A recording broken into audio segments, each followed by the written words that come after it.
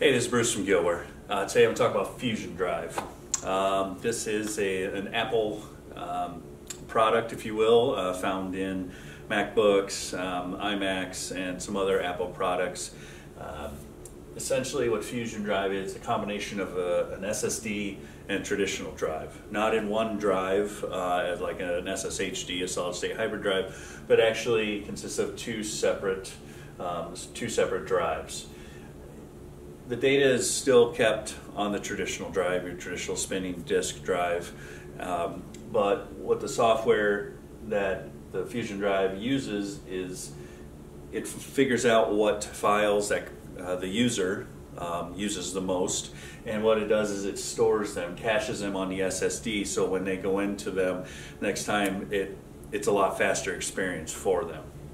Again, like I said, found in Macs only. This is a proprietary Apple product. For data recovery purposes, a lot of times we'll see a drive come in. It's usually just the traditional hard drive, and then as our engineers are hooking up and evaluating, they can see that there is, we can identify that this is a Fusion drive.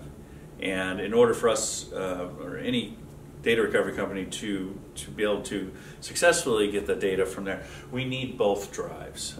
Just the way the setup is with the software, while they are separate entities, they are joined in regards to the data. So it's very common if you have a Mac and you take it to a repair shop, you want to let them know that, hey, I have a Mac, maybe a Fusion drive. Sometimes the SSDs, part of it is just a stick that could be in a very inconspicuous spot on the drive and can very easily be missed by a computer shop technician. We need both of them. In the event we get only one drive in, we have to call the customer and ask them for the other one.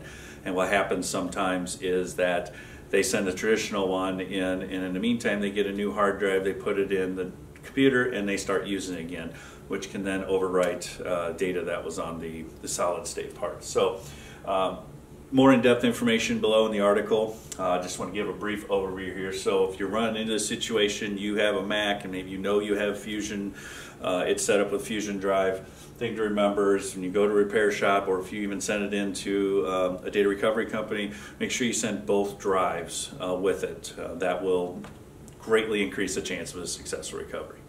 All right, thank you.